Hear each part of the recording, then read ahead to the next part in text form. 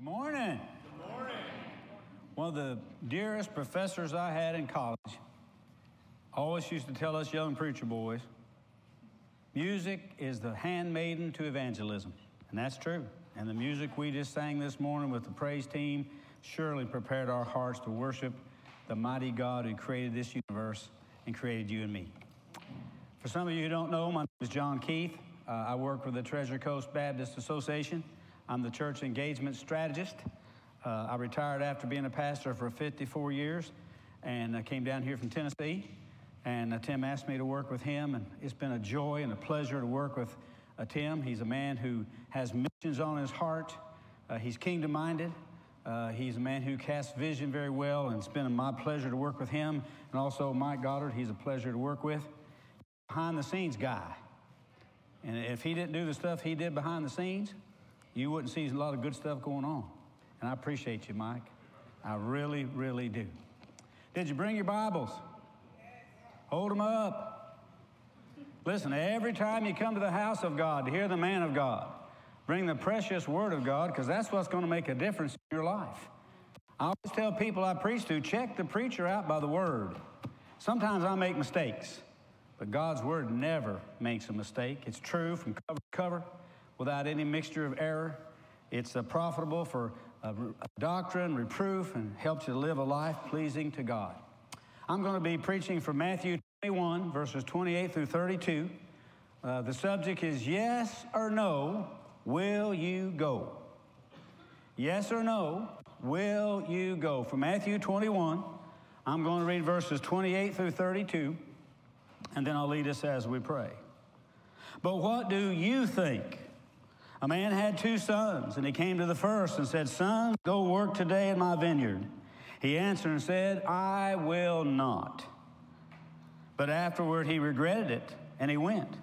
Then he came to the second and said likewise, and he answered and said, "I go, sir." But he did not go. Which of the 2 did the will of his father? They said to him, "The first." Jesus said to them, "Assuredly I say to you, tax collectors and harlots enter the kingdom of God before you. For John came to you in the way of righteousness, and you did not believe him. But tax collectors and harlots believed him, and when you saw it, you did not afterward relent and believe him." Let's join our hearts in prayer. Almighty God, we come into your presence today. Your goodness is running after us.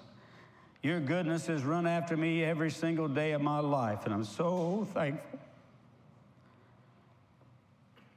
Father, I pray that as I preach this message, your Holy Spirit would just speak to every heart.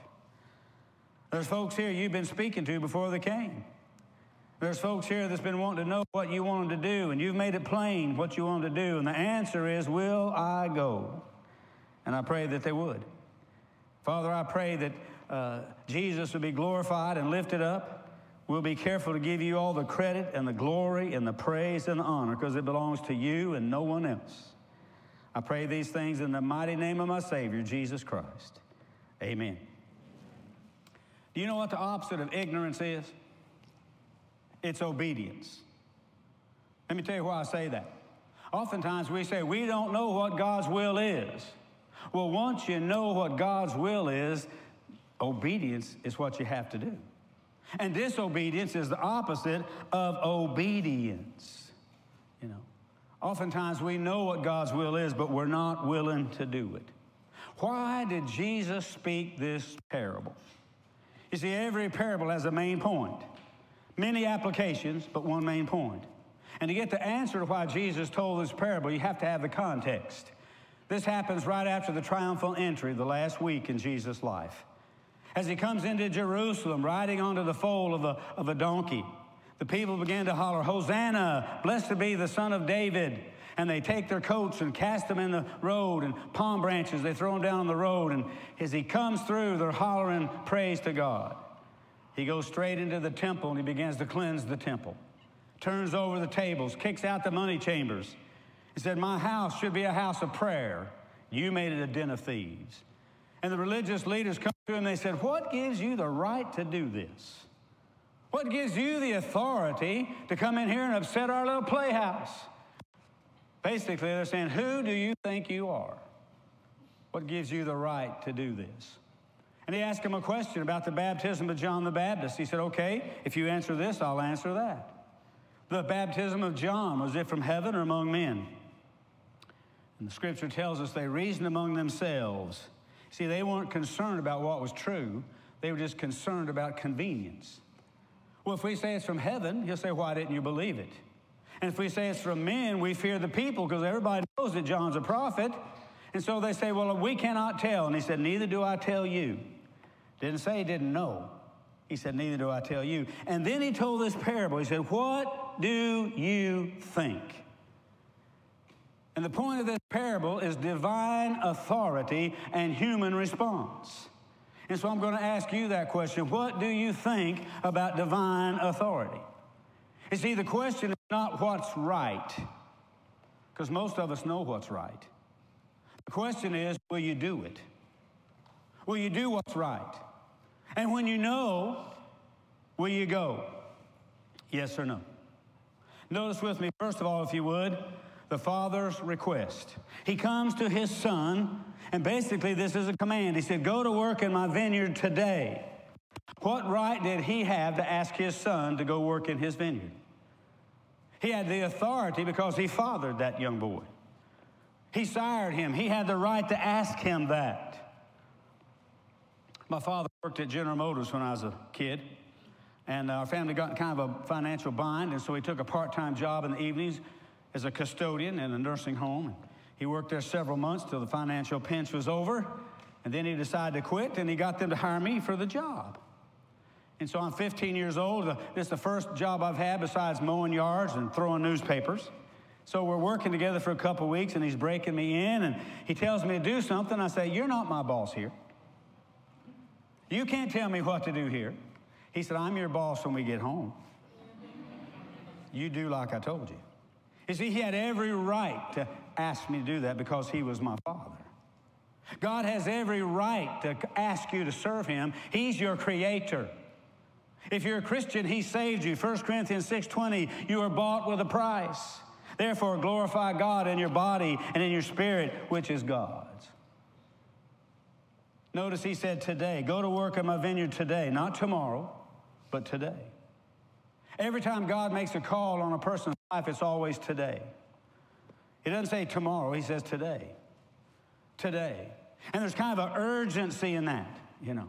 An urgency. Go to work in my vineyard today. I have a task for you today. I need you today. You obey and I'll take care of the details. In Acts chapter 8, we have the record of where Philip, he's preaching in Samaria. There's a great revival going on. The Bible says people are being saved. People are being healed. Wonderful things are happening. And right in the middle of that, the Spirit of God speaks to him and says, I want you to go down to Gaza. And Gaza was the desert. Here he is in the midst of a great revival, people being saved, people being healed, great joy in the city, the Bible says, because of the gospel. And right in the middle of that, God says, leave here and go to Gaza. And the interesting thing is, Philip doesn't argue, he doesn't procrastinate, he goes. And when he gets there, there's an Ethiopian eunuch in a chariot, a man who was a treasurer to the queen, a man of great authority.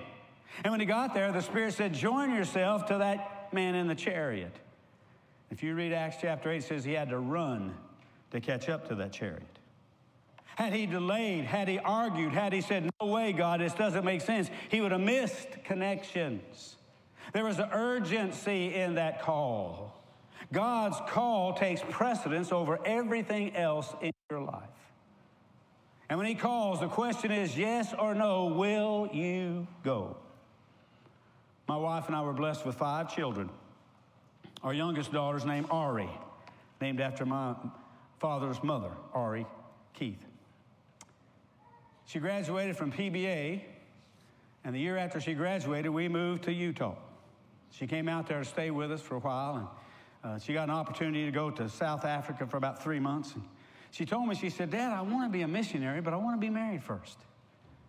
I don't want to surrender to missions until God gives me a husband. And I feel called, but I want to be married first. And I said, Ari, God's call takes precedence over everything. You follow the Lord's call, and if you're obedient to the Lord, he'll provide you a husband. So at the end of her 3-month stay in Africa, she called up and she said, I'm going to go to seminary. I'm going to go to Southeastern. So she called our son-in-law, who graduated from there, and he made some calls. She left South Africa on Sunday.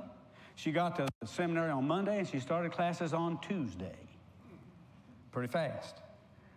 The first semester, she met a young man by the name of Jonathan Cole from Dallas, Texas. That's the only fault I got in him, folks.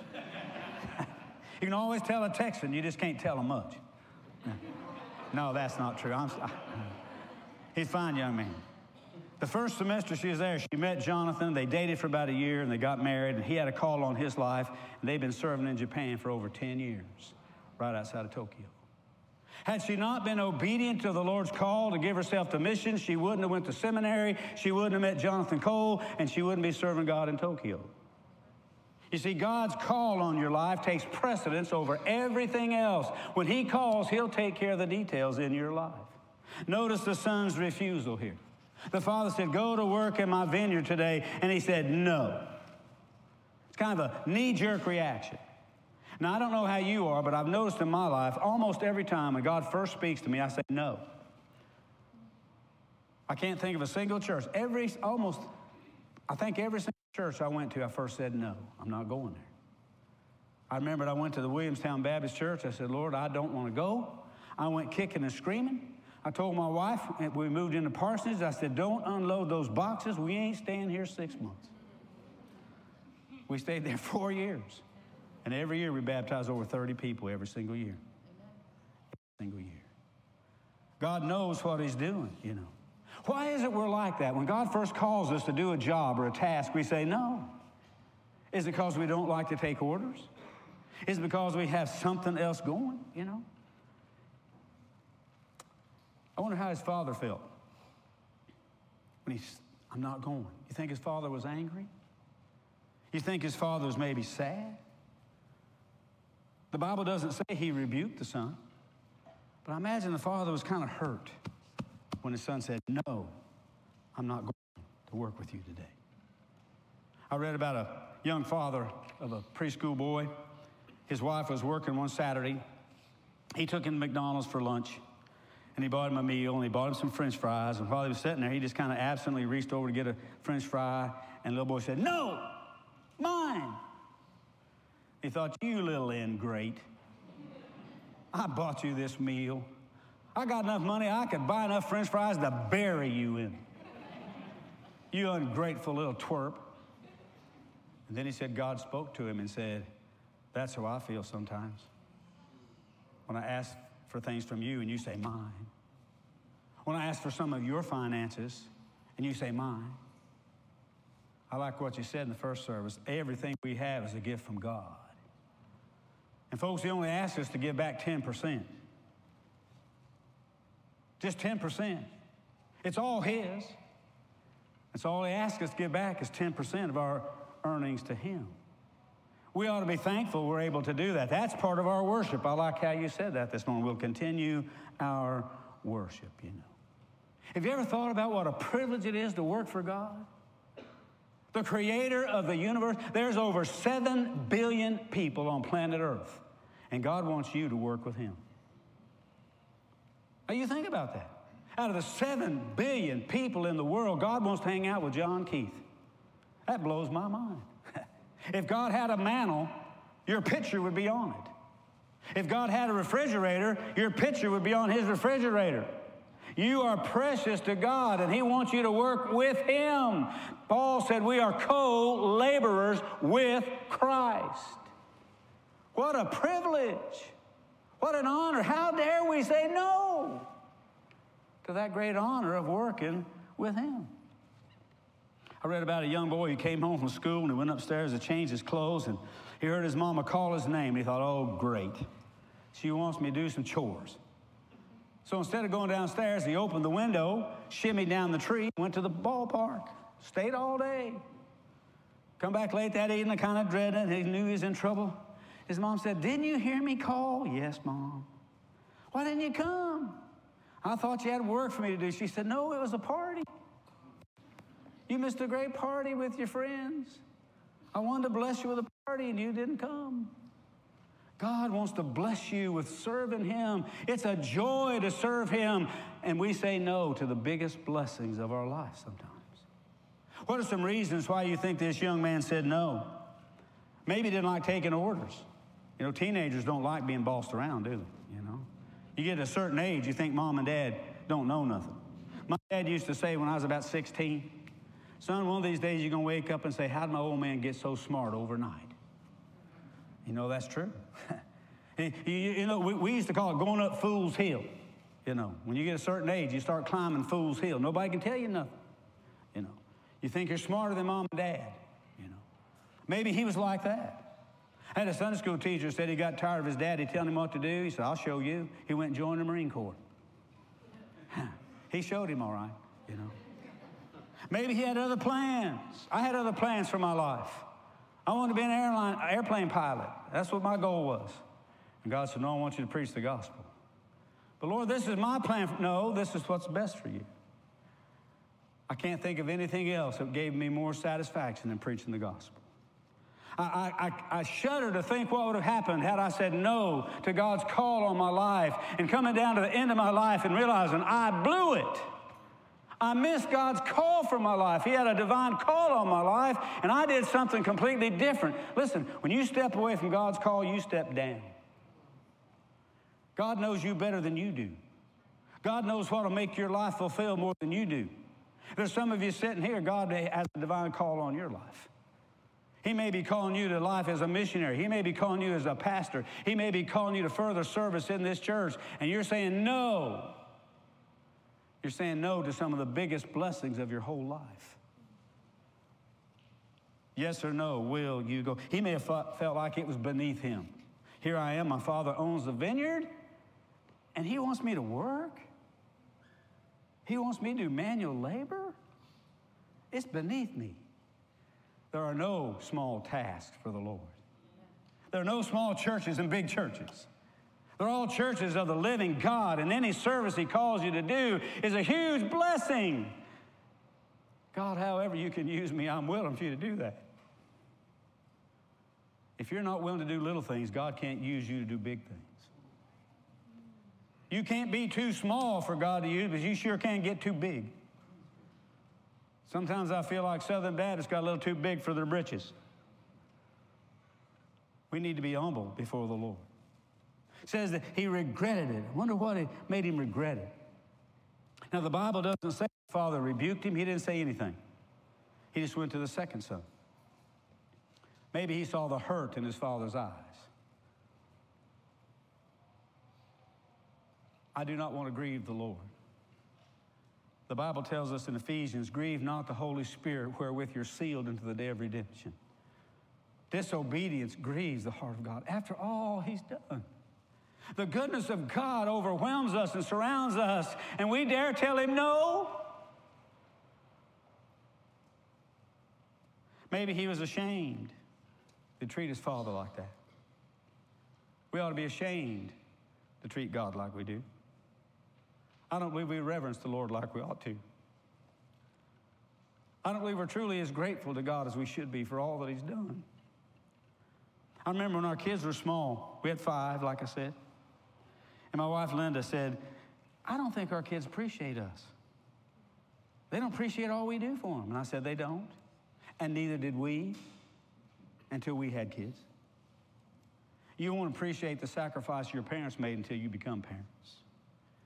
You won't appreciate the sacrifice Jesus made for you until you have to sacrifice for Him. Maybe he counted the cost of disobedience. Folks, there's a cost for disobedience. There's a price for serving God. You'll pay a price for serving Jesus. There's Christians around the world, I think every 30 seconds there's a martyr for the cause of Jesus somewhere in the world. Did you know that? There's a price, but listen, there's a higher cost of disobedience. We're free moral agents. We can choose to disobey, but listen, you're not free from the consequences. Our nation wants to thumb their nose at God and turn their back on God and do what they want to do and be blessed. Listen, God will not bless disobedience. Disobedience and blessings are opposed to one another. And for several generations, our nation has run as far from God as they can run.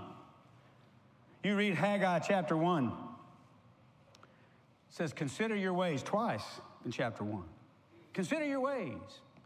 He said, you work hard and you bring home nothing. And what you do bring home, you put it in a bag full of holes, and I blow on it and blow it away. And he said, I've not blessed your crops. I've not blessed your land. There's been national disasters. And then God says, why? Because of your disobedience. You live in your sealed houses and say it's not time to build my house. You know? God said he did that. Lord, look at our land. Look at our nation, folks. The economic woes, the floods,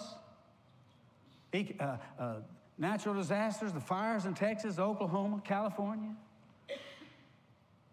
It's like hell has vomited out corruption on our land, folks.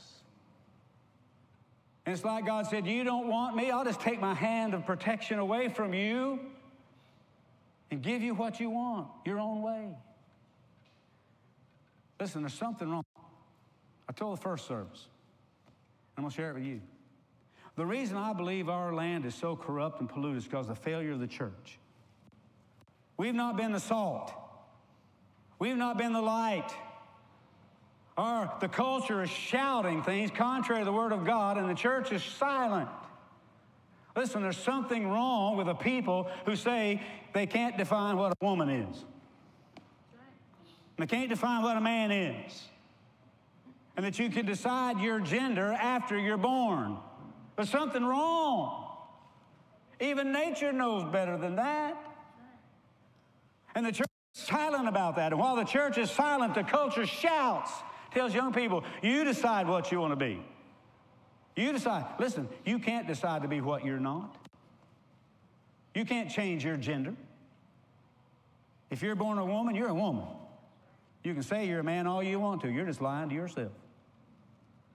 God made you what he wanted you to be.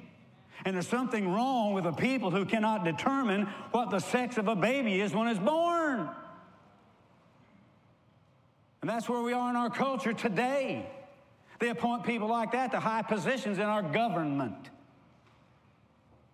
while the whole world laughs and makes America a mockery because of our stupidity. Folks, it's time for the church to stand up and say, thus saith the Lord, like the prophets of old, you know.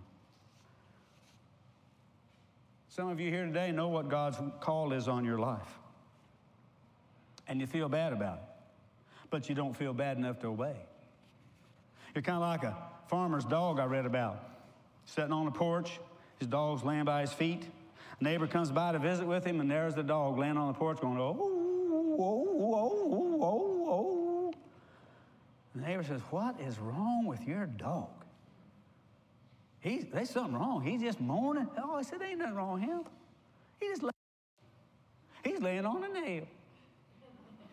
He's too lazy to get up and move. The most miserable people on the planet Earth are those people who know what God's will is in their life, and they won't do it. They're miserable. They got a divine call on their life to serve him, or maybe to come to Jesus and be saved, and they're just too lazy or too scared or too whatever, and they won't do it. Those are the most miserable people on the face of the earth, you know. I want you to notice the grace of the Father after he regretted it and he came back to the Lord. You know, he allowed him to work in his vineyard. God's a God of second chances. If you say no and God keeps working, he'll allow you to work. Now, secondly, notice the request and the quick response. The father went to the second son, and he said, I want you to work at my vineyard today. And he said, okay, I'll go. But he never went. I want to think his intentions were good, but somehow I don't think so. He may have said yes real quick to get the old man off his back, you know. If I don't say yes, he'll just keep on and on. So, yeah, I'll tell him yeah. It could have been an emotional response. He wanted to please his father, you know. But he just kept putting it off, putting it off, putting it off. Some of you are like that. God's got a call on your life, and you just keep putting it off. Well, I'm going to do this first. I want to do that first. And you put it off and you put it off until the opportunity passes. Y'all know what the 5-second rule is, don't you? You drop something on the floor. If it's not there more than 5 seconds, you can eat it, right? Yeah. A guy by the name of Claire DeGraff wrote a book, and in this book he talks about the 10-second rule. And the 10-second rule is simply this. When you know what God's will is, do it within the next 10 seconds. Now think about that. If you know what God's will is, in the next 10 seconds, do it. Don't put it off. Try that for a month. You know, many times I put it off. God, I'd be driving down the road, and God said, I want you to speak to so-and-so. No, I don't want to do that. And I go down the road about a block or two. I want you to go that, okay, and I turn around. I've wasted 20 minutes. Why are we like that, you know? The quicker you do a difficult task, the more blessed you are. We put off doing the difficult task sometimes because it's hard. Listen, if it's hard, do it first. When God spoke to Abraham, he said, I want you to take your son, your only son, Isaac, whom you love. I want you to take him to a mountain I'm going to show you, and I want you to offer as a sacrifice to me. I can't imagine anything more difficult than that. You read the scripture, it says immediately, the next morning, Abraham got up, got things ready, and took Isaac. The very next day. He didn't argue with God. He didn't put it off and say, well, God, let me wait till he's a little older. God, let me fellowship with him a little longer. He did it the very next day. When God speaks, if it's difficult, do it now. It only gets harder when you put it off. It only gets harder. You know, some people don't serve the Lord because they haven't really counted the cost. Jesus tells us to count the cost. He tells us in Luke 9:23, if any man desires to come after me, let him deny himself daily, take up his cross, and follow me. He lets you know if you're going to follow him, what it's going to cost you. Folks, the cross is heavy. It was so heavy, Jesus couldn't carry it up Calvary's Mountain. He was so debilitated from the beating they gave him that he could not carry that heavy cross. They conscripted Simon to carry his cross. A cross is heavy. That's why we don't like to carry them. It hurts to be crucified, folks. The Bible tells us we need to crucify the flesh. It hurts. Sometimes it hurts our pride, and sometimes it physically hurts us. It's hard. But listen, there's nothing that helps or heals like carrying the cross of Jesus. You see, God doesn't call us under false pretenses. When he calls you to follow him, he lets you know what's coming. He lets you know it's not going to be a life of ease. It's going to be a difficult life, you know. In Acts chapter 9, when Saul of Tarsus met Jesus on the Damascus road, he was blinded. God spoke to Ananias and said that Saul of Tarsus is praying. I want you to go talk to him and lift the scales from his eyes. And Ananias said, are you sure, Lord? Did I hear you right? Why, he's persecuting Christians. He's putting them in jail. He's killing them. And God said, you go. He's a chosen vessel of mine. He's going to bear my name before Gentiles and kings and the children of Israel and show him how great things he'll suffer for my name's sake. From the get-go, God said, Paul, if you serve me, you're going to suffer. Yes or no, will you go? And Paul went. If you knew it would cause you physical suffering, would you still serve the Lord? Would you serve the Lord if it cost you everything? Would you still go, yes or no? Now, let's relate this parable to us today. Does God have the right to command us to serve him? Yes, he does. He's God. He has the right. You know. What does work in his vineyard entail? Well, he tells us that in Matthew chapter 28, verses 18 through 20. He said, all authority is given to me in heaven and in earth. He has the authority. He paid the price. He paid our debt. He hung on the cross, suspended between heaven and earth as if he wasn't fit for either one. And he suffered the humiliation and the pain and the agony of the cross. He has the right. to ask you to serve in his vineyard. He said, all authority is given to me. Go into all the world and make disciples, teaching them what I've taught you. Baptize them in the name of the Father and the Son and the Holy Spirit, and lo, I'm with you always, even to the end of the world. I want you to notice something about the Great Commission. He promised to be with us if we make disciples. Whatever else we do, folks, as a church, if we don't make disciples, we're not being obedient to Christ. You know. Go into all the world and make disciples. What are some reasons people refuse today to serve the Lord? I think it's because of laziness. Some people are just too lazy. God never commanded a lazy person to do anything except repent. You read in the Gospels, the people Jesus called to serve him, they were doing something. 4 of them were involved in the fishing business, a very energetic occupation. Are you too lazy to serve the Lord? So you say, send someone else, Lord. Here am I, send my brother. Here am I, send someone else. Maybe we're too self-centered. But we like our comfort. God has to get us out of our comfort zone to serve him. When you get out of your comfort zone, you depend on God, not yourself. You know. Sometimes, you need to realize God's not concerned about your comfort. He's concerned about your conformity to the image of Christ. You know. The late Bailey Smith went to Russia right after the Iron Curtain fell. Preaching in little churches in the wintertime, snow was on the ground, it's cold. He said there's as many people outside the church as there was inside the church. He said the pastor said something in Russian. The windows were opened, and he said a blast of cold air came rushing in. He said those on the inside of the church had to inconvenience themselves so those on the outside of the church could hear the gospel. Folks, we need to inconvenience ourselves for those on the outside who need to hear the gospel. You see, the church exists for the benefit of those who don't come. Now, you think about that. It don't exist for your benefit as much as it does for those outside the church.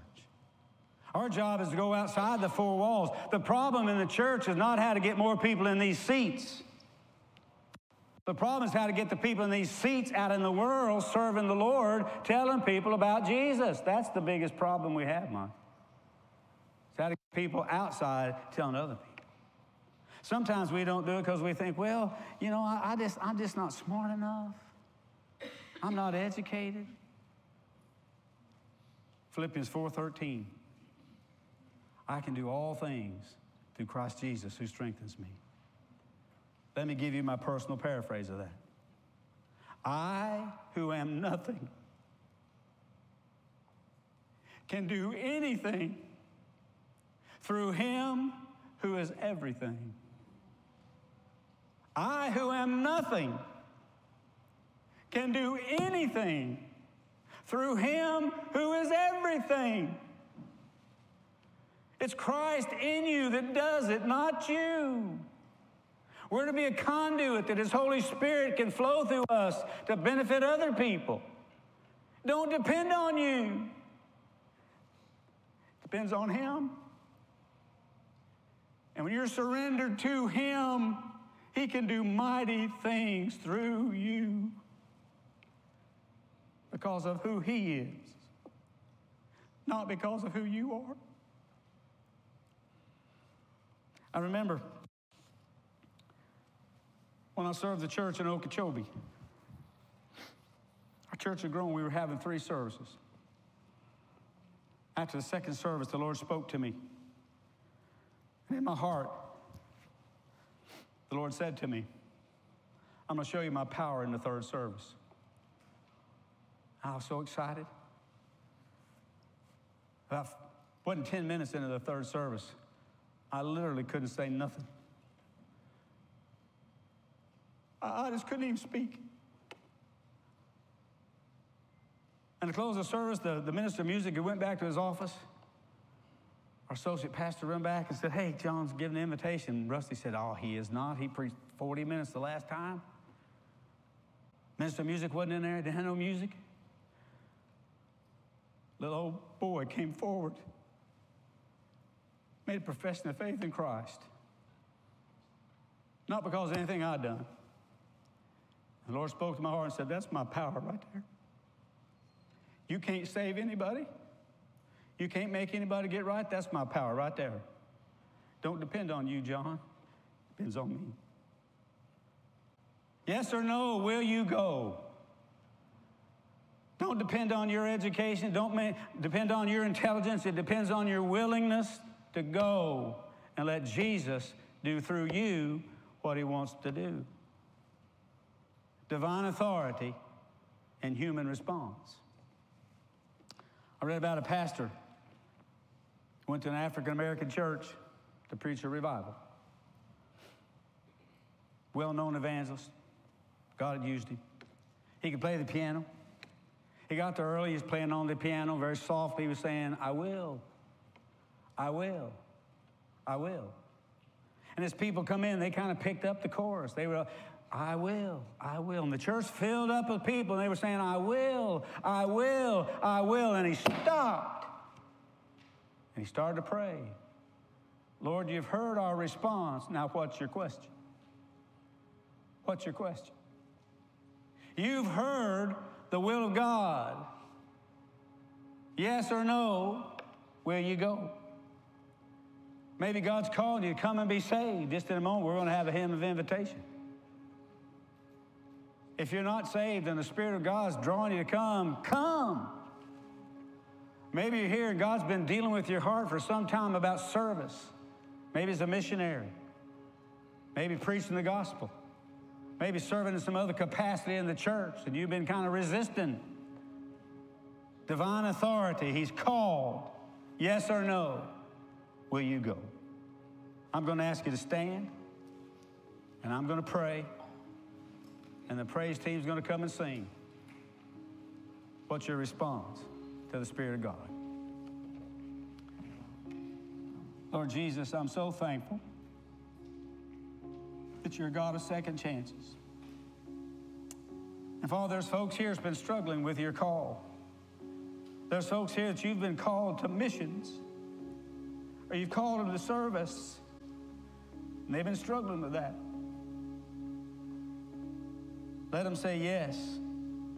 There are those here today that's struggling with the call to be saved. And I pray that today they would let go and say yes and trust you as their personal Lord and Savior. We give you all the credit and the praise and the glory because it belongs to you and not to us. For it's in the mighty name of my Savior, Jesus Christ, I beg these things.